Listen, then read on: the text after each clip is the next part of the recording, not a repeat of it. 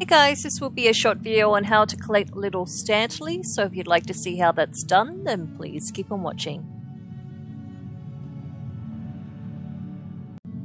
So for this pet you will need one item that drops from a rare elite, Clack Attack, who is located right here on the map, and drop an item called the Clacking Claw. You need this item to help you capture Little Stantley. Without it, if you try and approach the little hat, then he will run away, very much like the primal bear cub, if you've collected that secret pet already.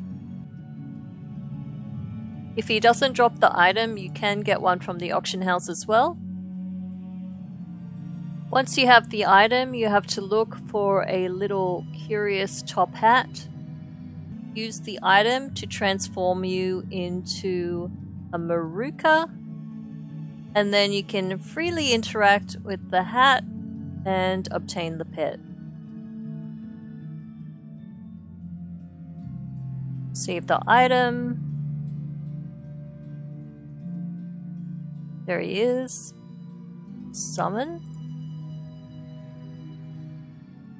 Okay, so the location for this particular spot is right here on the map, pretty close to Explorer Desert. But as far as I know, there are around 5 spots. There are possibly more. So the buff itself lasts around 10 minutes, which isn't too bad.